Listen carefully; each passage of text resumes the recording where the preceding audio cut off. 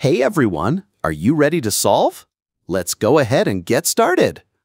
In this video, we want to find the value of this expression.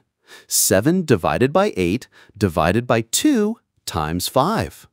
Now, some people will look at this and try to go in a random order, maybe doing 8 divided by 2, which equals 4 first, then 7 divided by 4, which equals 1.75, then multiply by 5 to get 8.75. But that is not the correct way.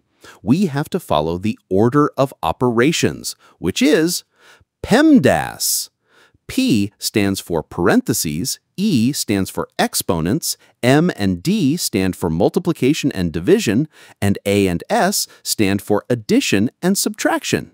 We first do parentheses, then exponents, then multiplication and division from left to right, and finally addition and subtraction from left to right. Now, multiplication and division are at the same priority level, so we just go left to right, same for addition and subtraction. So here, we start from the left, 7 divided by 8, which equals 0.875. Then 0.875 divided by 2, which equals 0.4375. And now we multiply by 5, which gives us 2.1875.